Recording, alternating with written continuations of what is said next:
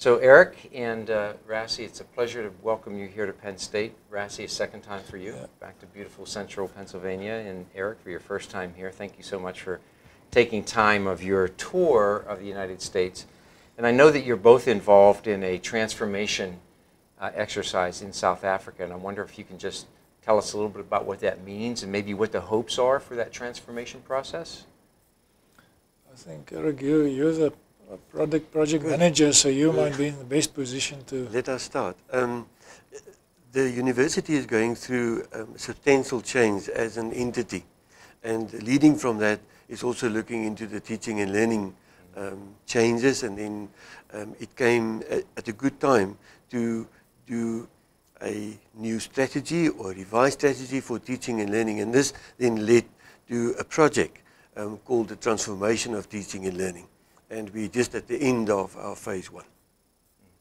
And I know that your hopes you shared earlier with me is the fact that as your institutions have come together and through this change of the last, let's just say 20 years of the change, that things have been done differently. And now this is an opportunity to come together and create some common practices and some common language and some common understanding about how to improve education. Is that? That would, I say, Erik, would be the main focus of, and the main outcome of this whole transformation process. If we are able to achieve, like for example, a common understanding, that would be the first prize. Because we all need, because of the different views that we had in the past, we all need a common understanding to take this whole transformation forward, and in fact to create the impetus, the energy behind this change to make it meaningful.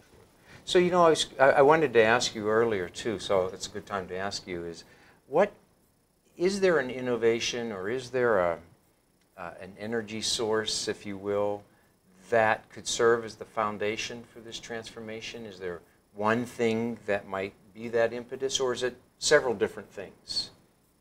In my view, the whole idea, the whole drive, you might call it something different in the US. In South Africa, I believe the term that we still focus on is online education, going online, in fact, I believe will be the main game changer within the next 10, 15 odd years. And there are a number of challenges. Why I say this, there's a number of challenges that would make me give this answer. But I mean the fact that we can't provide access to the people that we need to train to be the future innovators in South Africa.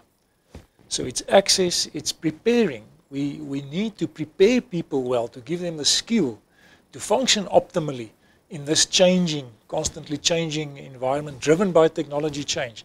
And then management. I think the whole question about managing well, managing on behalf of, for example, the people in South Africa, so that all of us will have a better future. So therefore I believe online education and the whole idea behind it, everything coming with it. So within online education, because of the environment that we have in South Africa and in Africa, I believe the mobile learning and the technologies being afforded to us through the innovations that are currently taking place in the mobile learning environment. That would be the main challenge, because this is a challenge to everyone that embarks with, busy with learning, but also the biggest opportunity. So it's the way you describe it, that access to the mobile environment is the foundation upon which you can begin building this infrastructure for change, because you can now get to individuals on a mobile phone or a mobile device. As you say, you call it, in some cases, training that may be a bit more vocationally oriented, but also access to higher education to people who prior wouldn't have any access to that. Yeah. So as you look forward to that path, what do you see as one of the biggest challenges? What do you have to overcome in order to realize that kind of a vision? Is it, because you spoke earlier that mobile penetration is pretty good. You've Good. got good. So the technology sounds like it's there. Is it access to the funds? Is the money a challenge, or is there another? Or you said preparation of your learners, exactly. which I think budget is always a problem, especially in higher education. But I also believe that the process of change in the Northwest University at the moment, the one to get to a unitary understanding of the environment, is also very important, because you need to put the people into a space where they understand how to move to mobile or online and so forth.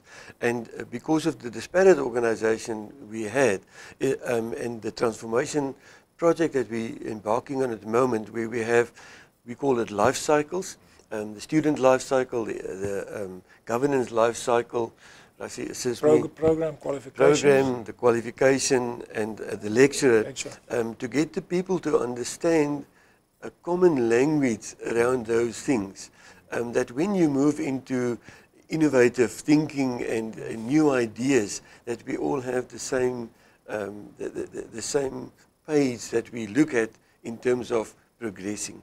So in the short term, although the long term might be the mobile and that, I think there's work to be done to get coherence around what we have. interesting. So just getting, as you say, getting everybody on the same page, understanding the technologies, understanding the innovations, understanding where and how they can be applied, and then coming up with a shared plan where people, everyone's pointed in the same because direction. it's expensive, and I mean, you don't want, pay a lot of school money in terms of mistakes.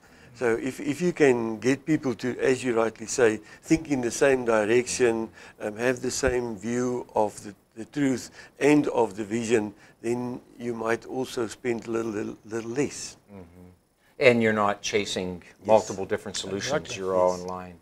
So projecting forward, let's say 5 years, 10 years, what do you envision an educational experience like for a student in South Africa? What can you see the way that they would operate and move between their education? What does that look like to you?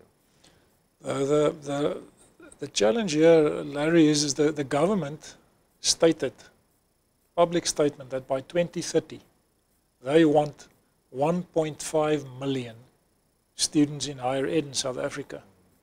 So Wow. as at this moment, as we're sitting here, we're still about 800,000 short, which means that we have about 14 years to get the other odd 600,000-700,000 students into the system.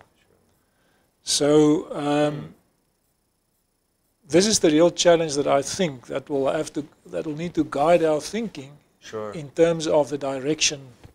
Well, at least it gives you a metric. Exactly. It gives you a goal to go after. So maybe in your situation, the mobile learning, online learning, sometimes called e-learning, is going to be a vehicle Definitely. to help you penetrate Definitely. those numbers. Yeah. And bring The everyone infrastructure at the moment can't accommodate those numbers. So Right. I think it's a must that we need to look into e-learning, online learning, to accommodate the numbers that Rassie just mentioned. Right. And I know that you're also very involved in looking at open educational resources as a part of that Definitely, solution. yeah. That's a great innovation. Well, we will have to do it because at the moment the cost of providing education is, I mean, it's prohibitive. Yeah. So if it's possible, and this is why, Larry, we are at Penn State, and this is why we need to collaborate with the people that are running the OER repositories in the world, because why would we try to reinvent the wheel? Right. Because everything is already there. We just have to contextualize. So this is also be a challenge, because I mean, this is a whole another topic that we can discuss. But part of this drive to get the students into the system is a demand from the student side that they don't want to be colonized by the Western way of teaching. Sure. The drive must include the whole thing of decolonizing the way that we've taught in the past. So this is part of the challenge then interest. And this is why we need, why we want to collaborate with people like you guys at Penn State or with the Merlot repository. Sure. Because we need to take what you guys have. You've done a lot of good thinking. Sure. You've been innovative in terms of methodology and technology. How do we contextualize that and bring that into our environment so that we support this big number of students that will have to get into the system in such a way that it's really, for them, it will be meaningful, training them in a meaningful way Sure. to participate in our environment, in our economy, Right. preparing them in the right way. So I think you have great challenges, but I like to see also great opportunities, and Well, exactly. I'm very hopeful for your initiative, and I know that with leaders like you who are thinking about and dedicated to serving your students, I know you'll get there. So best wishes, and again, thank you very much, my pleasure. Thank you for for having having us. you with us. Let me do it the way we do it there.